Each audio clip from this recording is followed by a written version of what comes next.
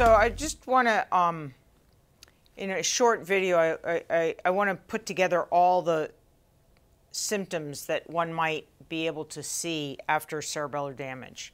Cerebellar damage due to either an inherited ataxia or due to damage due to a tumor or a stroke. And so the first thing, as you should, I hope you remember from our anatomy, the neuroanatomy section, is that cerebellar damage will have ipsilateral effects.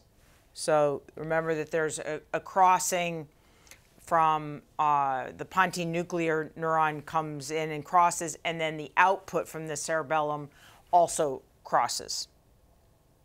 And so the one place where you can get bilateral cerebellar damage, bilateral cerebellar symptoms, is where there is a stroke or a lesion of the crossing of the superior cerebellar peduncle, also called the decussation of the brachium conjunctivum.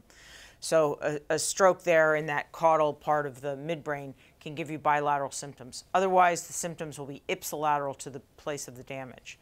So what types of symptoms are going to be in evidence? Well, one that we haven't spent too much time on is that there will be a floppiness, so a loss of muscle tone, and that is simply due to the fact that so much of the output from the cerebellum goes to motor control centers that preferentially target gamma motor neurons. So the gamma motor neurons through the gamma loop are facilitating muscle tone. In their absence, there is a demonstrable loss of muscle tone. So people become floppy. Another sign of cerebellar damage is the decomposition of movement. So movements aren't smooth. You can't do this fast. Every piece of it is deliberately made. There's decomposition of movement. And another feature of it is dysmetria. The movements are not the right length. They might be too short or too long. It doesn't really matter. They're just not to the right place. So this idea that as you approach a target, that you continue to make errors, and those errors need to be corrected for, and the corrections are also produce errors, and so you get into this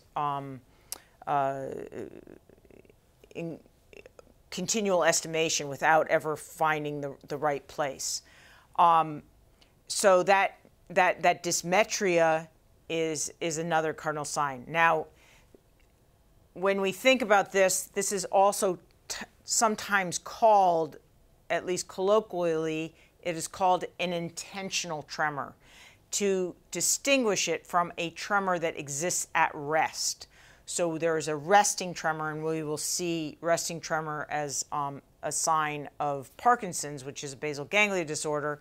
But with cerebellar disorders, at rest, there may be no tremor, but as one approaches a target, there is an increasing amount of tremor. That's also known as an intentional tremor.